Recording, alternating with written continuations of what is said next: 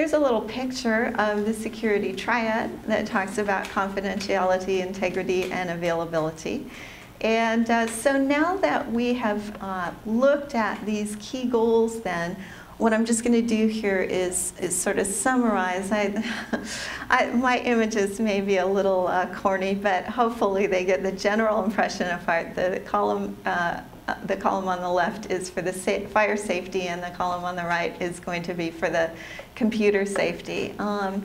So now that we have a basis then for understanding both fire protection and computer security, we're going to look at them from 3 different perspectives: prevention, detection, and containment. And this has been actually, as I've thought through this fire issue and fire protection issues, it really seemed to naturally divide into those 3 areas: prevention, detection, and containment. And that's been helpful to me even to think about those 3 issues in computer security as well.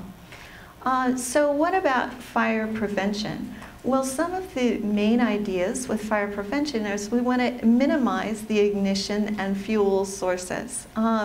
We also want to educate the occupants and the operators. So whether we have a facility, a structure, we want to educate those operators and occupants.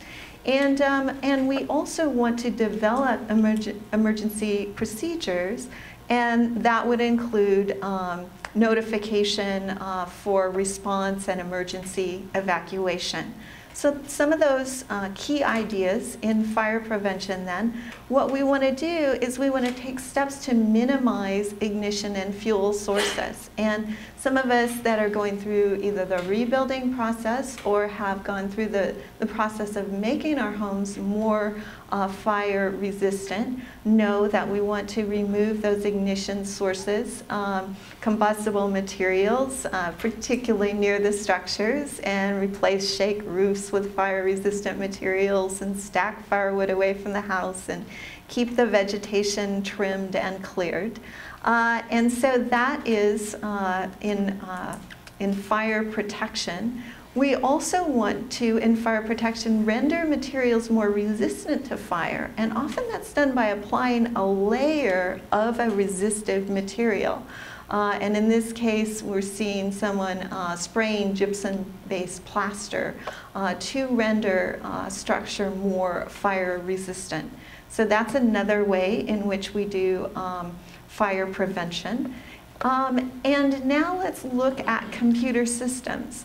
Well, an ignition source, when we're talking about ignition sources in the realm of fire protection, the corollary that I saw there was a vulnerability in a computer system. So a vulnerability is a point at which an intrusion can begin, just like an ignition source is a place where a fire can begin.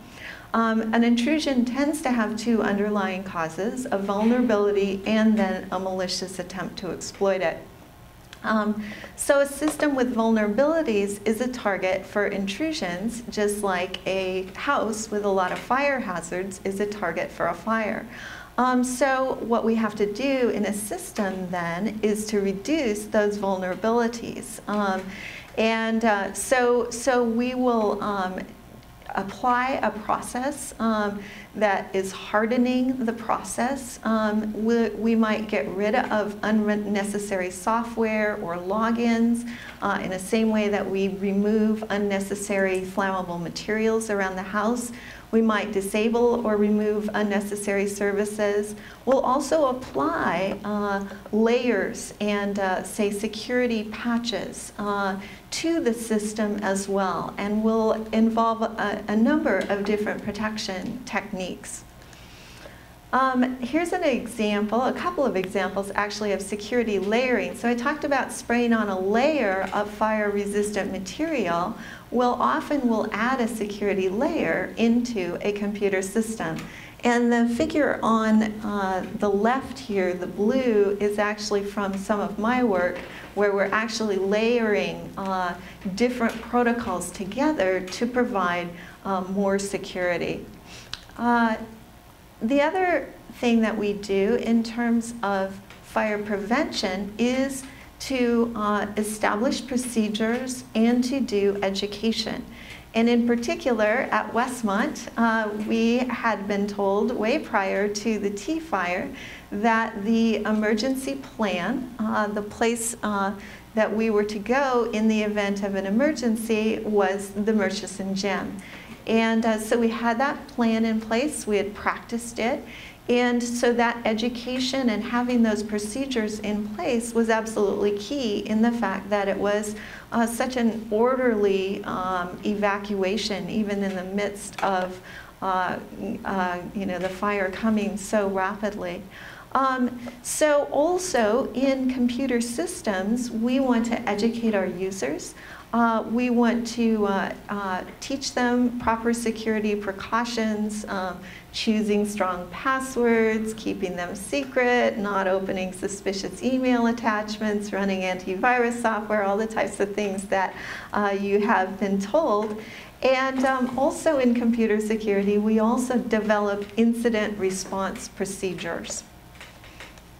And here's just a picture again of the students in the gym, which was that designated evacuation site. So now that we have looked at prevention, let's look at detection. So that's the next step. So detecting a fire can be as simple as a single person smelling or seeing smoke and dialing 911. You could also maintain a fire lookout in a tower. You could use an aerial patrol, or it could also be quite sophisticated. For example, you could have sensor networks, and these are in existence, sensor networks that detect a temperature rise or a change in humidity and smoke. And the infrared scanning could be used to detect that heat signature or carbon dioxide that's produced by fires.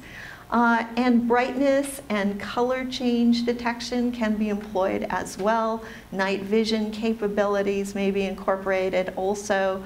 And so that information, okay, so that information then can be transmitted up to a satellite, and then the next figure on the right is transmitting, and then down on the left here we've got the satellite. And then the satellite can then transmit it to a central receiving and dispatch center. That's the bottom right. And so you can have very, very sophisticated detection mechanisms.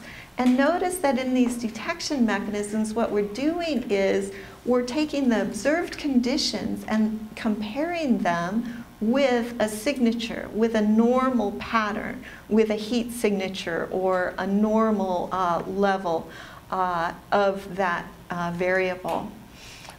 Similarly to using pattern recognition to identify the fire signature as an anomaly, you can also have an automated intrusion detection system. And you can do that by comparing anomalies. Okay, so comparing the activity with the system rules or behavior profiles.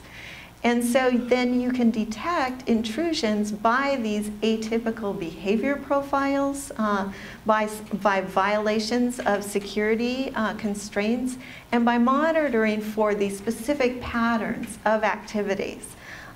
So you can also detect attacks from atypical use of system resources or special privileges.